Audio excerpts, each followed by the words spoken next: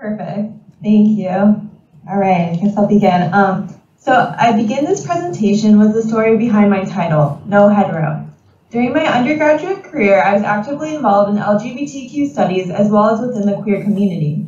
Having grown up in a fairly conservative town, these spaces allowed me to find the language by which to express the thoughts and feelings that I had. Particularly, our discussions about heteronormativity provided me with a way of understanding that my discomfort with societal norms was valid. The norms associated with heterosexuality were, in actuality, quite odd and in some cases nonsensical. It was during one of these conversations with one of my best friends that I first heard them use the phrase, no hetero. No hetero was their own play on the phrase no homo, a queerphobic saying used to assert that one's expression of homosociality was not indicative of their homosexuality. Heaven forbid someone could actually be gay. To me, no hetero was more than just a statement that heterosexuality was undesirable to my friend. Rather, it provided a way of disrupting heteronormativity by highlighting the queerphobia embedded in the phrase no homo, while simultaneously valuing rather than othering non-heterosexual identities. In the same way, my research also seeks to queer dominant discourse, bringing narratives that have long been marginalized to the center. I center Polynesian ways of knowing in my presentation in order to call into question the normalization of Western education practices. My hope is to show that alternative ways of learning are equally as valuable and are the means by which new narratives and new ways of educating can emerge. Next slide, please. Before I continue, I think it is pertinent to acknowledge that we have a diversity problem within archaeology. According to the Chartered Institute of Archaeologists, henceforth CIA's 2012 to 2013 survey of archaeologists in the UK, 99.2% of the 830 archaeologists surveyed identified as white. Similarly, according to the Society for American Archaeology survey, which focused on archaeologists in America, 98% of its members were white, and like those surveyed in the UK, were predominantly middle class or bourgeoisie. Outside of ethnic and socioeconomic status, only 1.8% of those surveyed through the CIA surveys were disabled.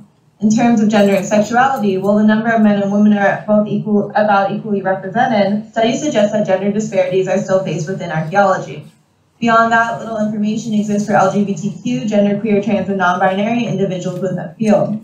While admittedly some of these statistics are a bit dated and there have been more trends towards increasing diversity in higher education, white middle-class faculty still make up the majority of these institutions.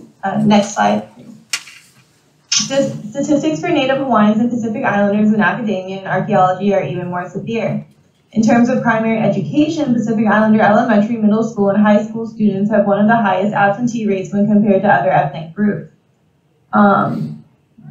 Pacific Islanders typically make up less than 1% of the student body at most universities nationwide, around only 50% of which will graduate.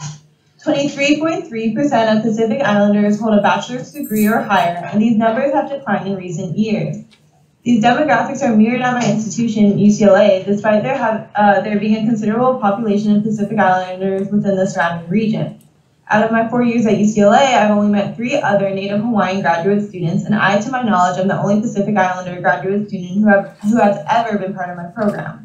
I'm only aware of one other Native Hawaiian student pursuing a PhD while I've been a student here. He graduated during my first year and was the only male Native Hawaiian student in the nation to receive a doctorate that year. While there are some Pacific Islander faculty and staff spread throughout my university, few exist in STEM. Next slide, please.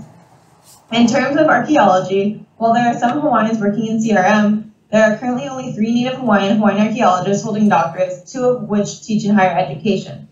Similar disparities persist within the National Park Services. Diversity is not an issue that should be taken lightly because it impacts the way we think. When people of similar backgrounds participate in a particular space, it becomes easy to assume that the life experience they share represents those shared by the entire society. Assumptions go unquestioned because it becomes difficult to fathom alternative ways of knowing, and these assumptions are projected onto the past. Identities that are not recognized as normal by Western modernity tend to slip through archaeological investigations. Yet the more the norms of Western modernity become ingrained within archaeology, the harder it becomes to question them. Next slide. Let me present you with an exercise to illustrate my point. Please listen to the following sentences carefully. The words oya mean he, she, or it in the Hawaiian language. When these words are used, there is no way to determine the gender of that which is being referred, excepting perhaps through context clues. There is no sentence structure or other sentence construction that can be used to indicate whether oya should be translated to he, she, or it. Think about your visceral reaction to this statement. Was your first reaction to find doubt in it? Was it to question my knowledge of the language? I use this example because doubt is the first reaction I receive every time I discuss this aspect of Hawaiian gender. The previous statement is not false. Rather, what this exercise illustrates is the fixation on gender in other languages and how this background becomes applied when learning new languages. Without the incorporation of more diverse identities into archaeology, we cannot challenge the way that we think or introduce new ways of thinking in the field. My identity and the spaces that allowed me to gain confidence in them are critical to me seeing other ways of being in the past. During my introduction to LGBTQ studies course that I began to hear new narratives. And I want to pause here to point out that a counselor almost dissuaded me from taking it because they didn't think I would like it, and that's just another example of heteronormativity in the field, in academia. I remember sitting in class during one lecture, listening to all the atrocities faced by LGBTQ people at the hands of the United States and being livid. I was livid not just because of what happened historically, but because I had taken history classes my entire life, and every one of them had failed to mention even one thing about this. What, or rather, who else had I missed? I began to question how gender had been portrayed in Hawaii